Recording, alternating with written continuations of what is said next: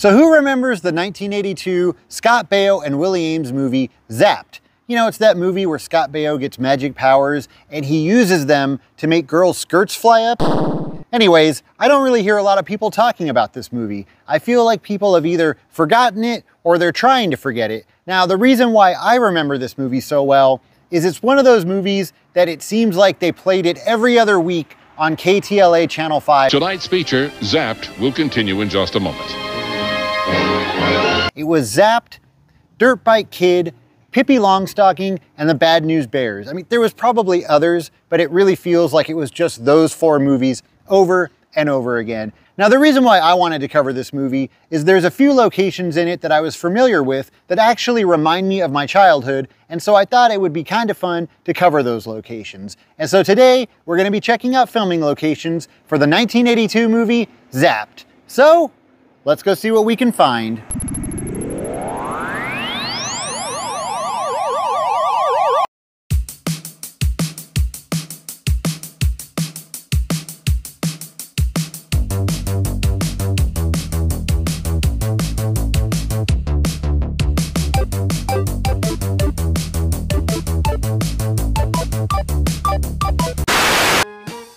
So this right here is the opening shot of the movie. The camera then slowly pans down, and once we see the front entrance of the school, the title of the movie appears on screen.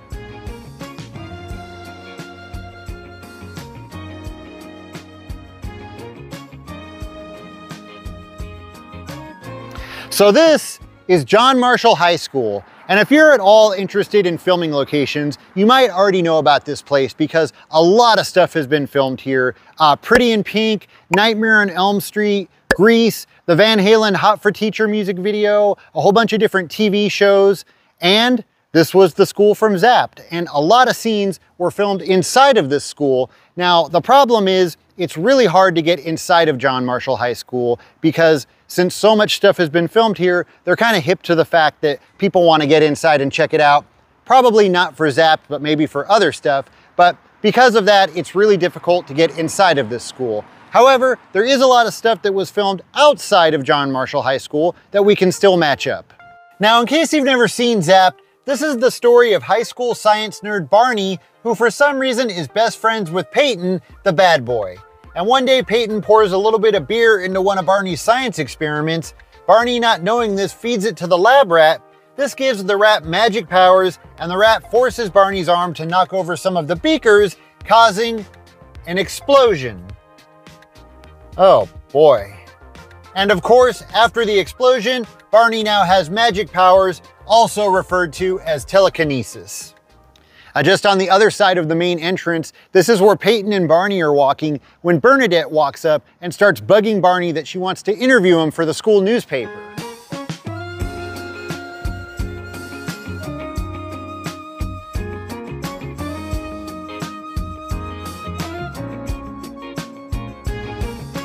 So right over here is where Jane and her friends are talking when Peyton and Barney come walking down the steps right here, and Peyton decides that he's gonna try and make a date with Jane.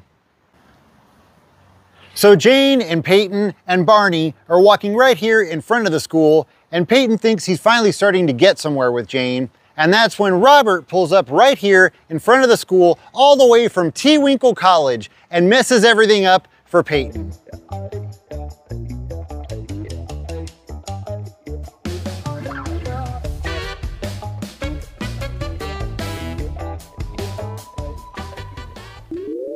Now, if we come around to the back side of the building, this window right here leads into Barney's science lab. And when he's in there practicing, trying to figure out how to use his powers, Bernadette walks up and peeks through the window, and she sees Barney using his magic. Now, right here is where Bernadette was standing, and as you can see, it still looks pretty similar. After Bernadette walks away, Peyton walks up and peeks through the window, and he sees Barney using his magic powers, and now everybody is finding out about Barney's secret. And it's time for the big game, the Penguins versus the Tigers. And of course, this is when Barney gets to use his new magic powers to make him a good baseball player and finally get to play a little bit.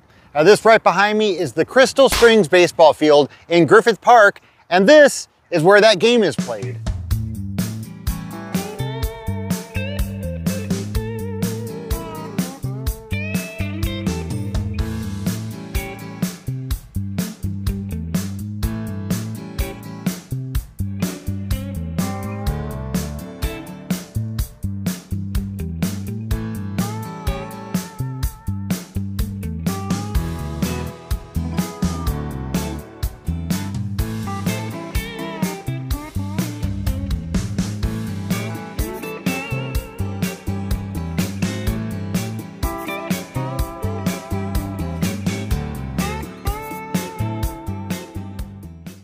So this is the Mineral Wells picnic area in Griffith Park. This is where Barney's walking after the baseball game when a car comes down the road right here full of kids from the rival school, and they've got Emerson Sucks painted on the side of their car. They pull up to Barney and they start taunting him, and the two guys in the car even pull their pants down.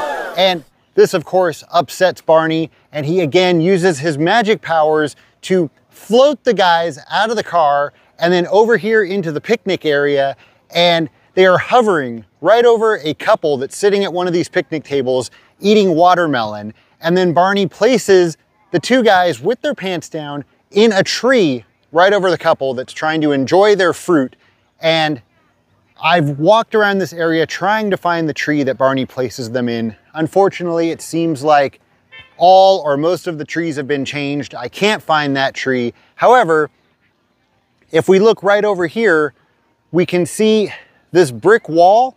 That can be seen, and then on the other side of it is where the cars are parked. And you'll notice that on the right side, the cars are parked parallel to the wall, and then on the left side, the cars are parked head in facing the wall. And then on the left side also, there's a metal railing on top of the wall, and that matches up exactly with what we see in the movie, and that would mean that it was somewhere right here in this area where that tree was and where the picnic table was. But even the picnic tables have been changed and they're in different areas. But because of the wall, we can tell that it was right here in this area. And then one last thing that I just noticed is you can see a bathroom in the distance beyond Scott Baio, and it's almost impossible to see now because of all these trees over here. But if we zoom in, you can just barely see the building right there in between the trees. We see the outside of Barney's science building again when Coach Dexter catches Principal Coolidge crawling out the window. And these look like they might be the very same windows. Now, I'm not sure, but they definitely look like it. As Principal Coolidge is walking away, he stops and says something to Dexter, and you see a building behind him, and that's this one across from Barney's science lab. And that brings us to Six Flags Magic Mountain in Valencia, California. But in the Zapped world, this was Magic Land.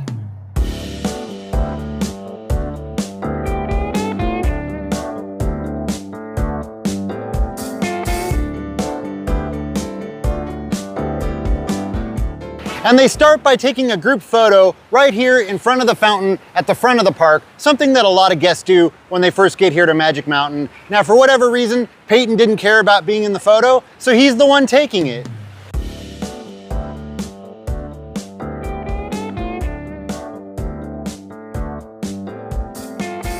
I just noticed that the water was a lot higher back then. We then see some of the actors riding on the typical rides that they would use whenever filming at Magic Mountain, like one of my favorites, Colossus, which has since been turned into Twisted Colossus.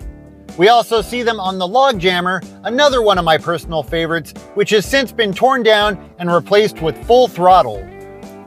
We see Barney and Bernadette walking through the games area, and not too much has changed here, except for maybe some of the games and the prizes.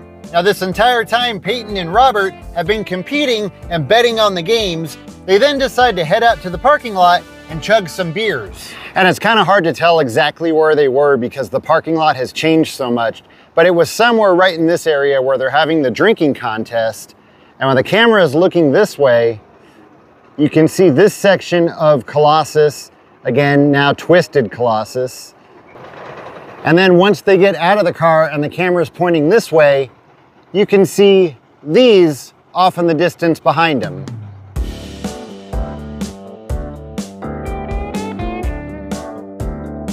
So they're now back inside the park, and the deal is they're gonna see who can ride the crazy barrels the most times without throwing up. Now, right here is where they were standing, and you can see it looks a little bit different, but when Peyton's talking to Jane, in the background you can see the bumper cars, or the sandblasters as they were called, and that's this building. And then right over here, somewhere in this area where Crazanity now is, this is where the crazy barrels used to be. And of course, Peyton asked Barney to help him out and make Robert's barrel spin just a little bit faster. And so Robert loses, he runs around the side of the ride and throws up somewhere right over here. And when he's running over there, you can see some stairs those were the stairs leading up to the old monorail station that used to be right up here. So Barney and Peyton then take the girls to get something to eat at this fine eating establishment, currently called Twisted Witches. Now, I'm not sure what it was called back in 1982, but in my day, this was Colossal Sausage. It was always something Colossus themed.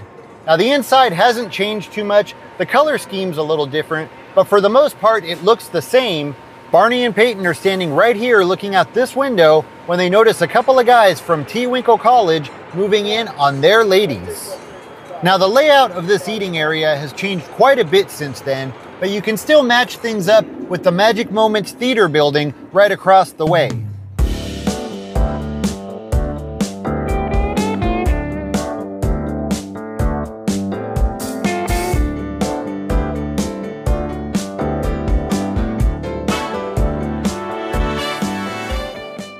Now, right over here is where Peyton was when he gets approached by Robert. You can see some stuff has changed over here, and there's also a gate around this entire area, so not able to get in there and get the exact same angles like when Robert's walking into the parking lot, but this is the spot.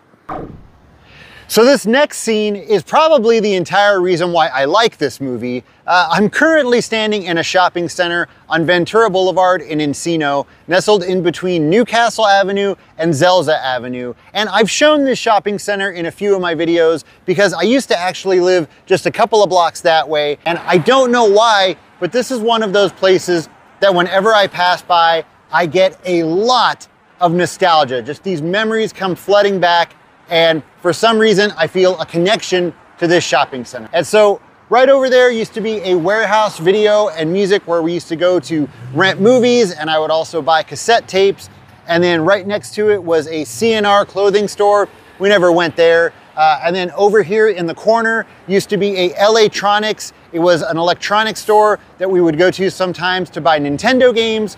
And then right next to that was a Big Five Sporting Goods. And so this next scene was filmed in this shopping center, and I'm so thankful to Zapped for capturing this area and showing what it looked like in the 80s. Although most of the businesses that I just talked about aren't shown in the movie, it still shows some of the buildings across the street, and it shows what this area looked like in the 80s, because a lot of the stuff has changed here, and watching the movie reminds me of what it looked like when I was a kid. Now, as I already mentioned, where the Bevmo now is, this used to be the warehouse video and music store, but before that, it was Big Ben's Records, which became the warehouse. And I do have a slight memory of when it was Big Ben's, but I mostly remember it being the warehouse.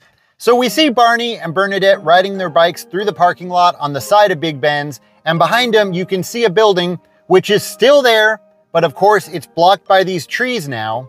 And one thing that I noticed in the movie that I found kind of interesting is at the time, there was no business over here on this side of the building. Now, my entire life living here, this was always a kosher market, and I think it still is, but in 1982, there was no business here. So Barney and Bernadette are riding their bikes through the parking lot. They then make a left and turn onto the sidewalk, and they're now riding in front of the record store, and they then stop their bikes right in front of the front doors, and they're about to go inside and do some shopping. And that's when Peyton pulls up and parks his car right in front of the record store, and behind him, across the street, you can see the pizza cookery, which has been here my entire life, and it just closed maybe a year ago. You can also see that this shopping center across the street used to be a gas station. I remember this always being a shopping center, but I guess in 1982, it was a gas station.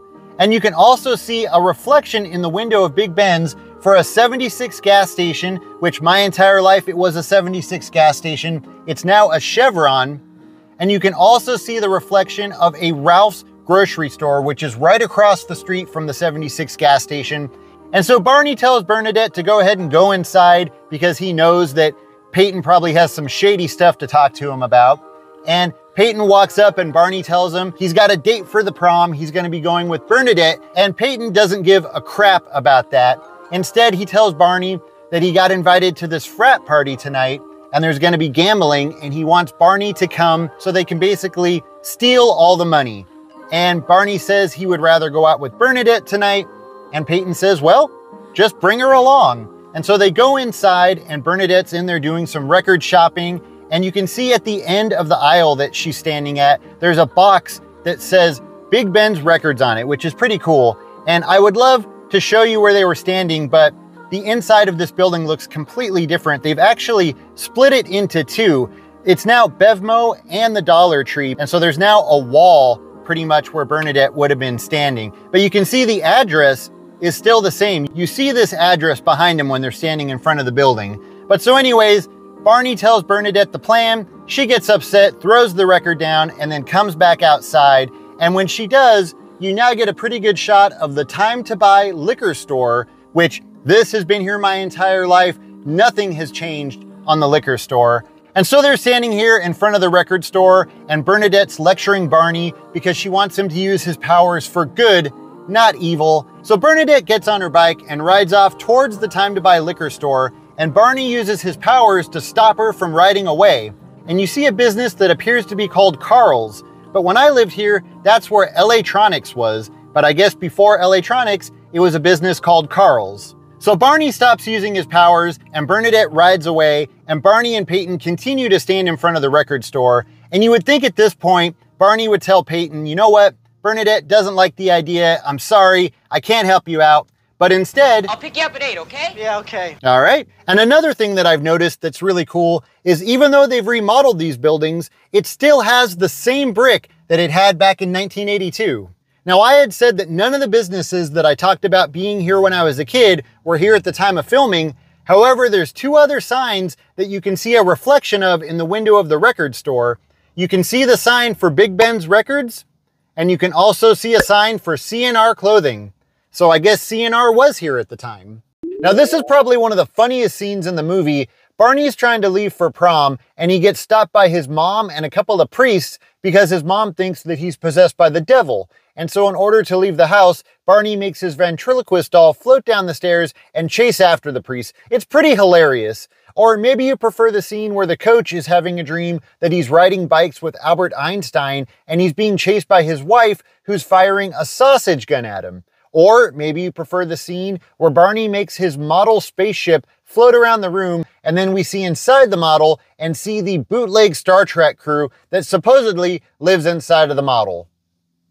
So Barney gets to the prom and he patches things up with Bernadette, and then after a quick scuffle between Peyton and Robert and Barney getting hit in the head with a watermelon, he then for no reason causes there to be a windstorm inside of the prom, making all of the girls' dresses fly up and their tops come off.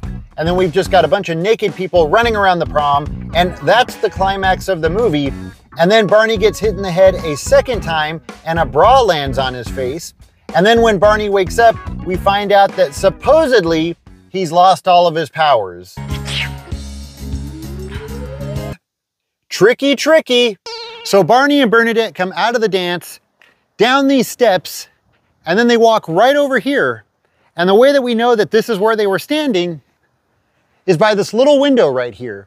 And so when they get to right about here, Barney once again uses his magic powers to put a blue orb around them. They then shoot straight up into the sky and fly over the city.